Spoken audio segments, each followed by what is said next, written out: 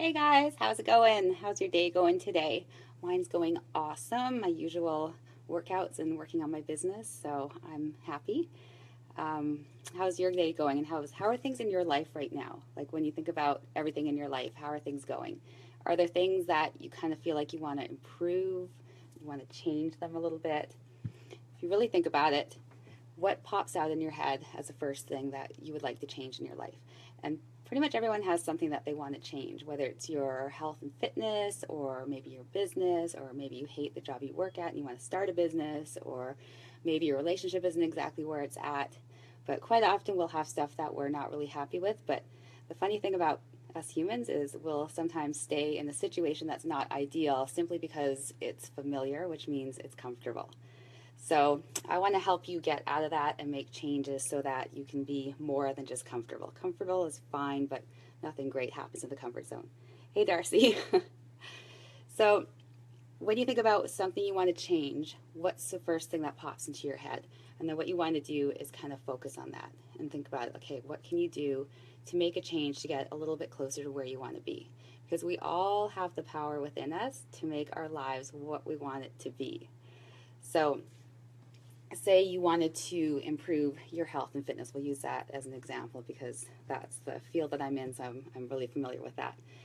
So if you decide, okay, well, I want to get healthier, I want to lose some weight or whatever, what do you have to do? There's two things you have to do, and that's exercise and also eat properly.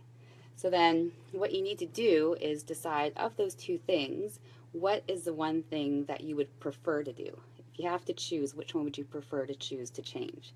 So say you said, okay, well, I don't really want to work on my nutrition right now. I think I'll work on my workouts. So here's what you do. Well, here's what you don't do. You don't start going to the gym 7 days a week, working out like a crazy person, because that will not last. It'll be okay for the first little while you're motivated, but then that's going to drop off. You're going to be like, I'm done. It's not working out. So what you do is you start really slow. So that's my biggest word of advice for when you're trying to change stuff is to go really slow, like slower than you think you should be going. So if you decide that you want to increase your working out or you want to start working out, maybe you're not working out at all, pick just 2 days per week and schedule in a half-hour workout on those 2 days. So whatever 2 days, write it in your calendar, 30 minutes working out, whether it's at the gym, at home, whatever. There's lots of home programs you can do. If you wanted me to help you with a home program, I'm more than happy to do that. So you just pick those 2 days, 30 minutes a day, and that's it. So that's pretty easy to deal with. That's kind of easy to wrap your head around and actually go out and do that. So you start doing that, and it's feeling okay. And wait until it feels really good. So wait until it's part of your life. It's something you just do automatically. You don't even think about it anymore. And then you can start to progress, but not too fast. So add one more day to your workout. One more day per week. So you're doing 3 days per week, 30 minutes a day, and just do it. And then as you're doing that, you're going to get more comfortable with that. And as that becomes part of your day, part of your week, you're not even thinking about it anymore. It's just part of your lifestyle. Then you can start to add more. But don't go too fast. You got to slow it down. Hey, Joseph. And same with nutrition. So once you get your workouts going and you're feeling good about it, and you're ready to work on your nutrition, you're going to go slow. So maybe changing just one thing. Maybe you eat dessert every day, so you can make the change of only having dessert 3 days per week or something really small and minute. And you might think at the time, like, wow, this change isn't really going to get me anywhere. It's not big enough. But the thing is that you're building momentum. So as you make these small changes and you see the positive result of them, that's going to motivate you to make more changes. And it's just going to kind of snowball. And before you know it, you're going to start seeing the results you want to see. You're going to start seeing those changes that you want to see. And that's what you want to do, just a steady effort. So believe me, going all in, all at once, not a good idea. I've done it. It backfired every single time I did it. So when I wanted to lose weight, I would jump into a workout program. I'd be going hard 7 days a week, and I would cut my diet down to almost nothing and just go really super crazy with it. It would last for, I don't know, a couple of weeks or whatever, and then you can't sustain it. So when I finally learned to go slow, it definitely worked out better for me. Hey, Peggy Sue. And then even with your business, I've experienced this with my own business when I started my business. When I started my business, I had no clue what I was doing. I knew what I wanted, but I had no clue what I was doing. So I looked into things that I should be doing, and what I started doing was trying to do everything all at once. And because I was scattering myself all over the place, things were suffering. I wasn't getting any closer to my goal than I wanted to get to it. So just putting too much on your plate is just not going to work out.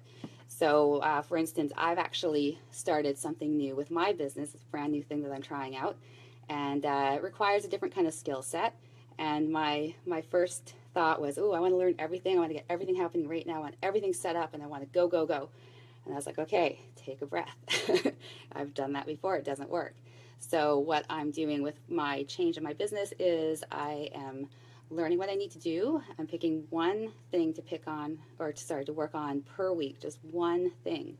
And if I get that one thing done early in the week, I don't start the next thing. I learn about other stuff that I need to know before I make the next step. So I'm really working hard to hold myself back from jumping too fast to the next step. So learning it, going slow, and doing it properly, and not overwhelming myself. Because if I overwhelm myself, I'm just going to be like, this isn't for me. I'm going to give up on it without even giving it a chance. So you got to go slow with those changes. So just think about something in your life right now. What pops into your head right away? Like, what's the first thing that jumps into your head? And then start thinking about what you need to do to change that. And think about the big picture, what you want it to end up like, but don't focus on the outcome of it. Focus on the steps together. So you have to really give yourself to the process and really work it day by day rather than just being focused on what you want in the end. Because if you're just focused on what you want, it's going to feel like you're never going to get there. But if you focus on doing the small steps, learning the small steps, and getting really good at them, those small steps are going to lead to your big results. So think about it, pick something, and make a change today. If not today, then when? Like, think about your life a week from now, or a month from now, or a year from now, or years from now. Like, do you want to be exactly where you are right now? If you do, awesome, way to go. But if you think, no, I kind of want to improve this and that, well, start today. Start making those little changes and keep on it, and you're just going to see some amazing things happen. So I hope that motivates you. Yeah, one thing at a time for sure, Joseph. And I think that was some advice I'd heard from you, and it's so true. Just one thing. Get the one thing done, do it properly, move to the next thing. If you're doing a ton of things all at once, I promise you things are going to suffer. I had things suffering in my business to a point where I was putting my business in jeopardy by spreading myself too thin. So that was a valuable lesson for me to learn. So I hope that motivates you and inspires you. And if you need any more advice, you want to chat a little more, always free to chat. You can message me. I hope you're having an awesome day. I got to get ready for my next class that's coming up, and I will talk to you again tomorrow.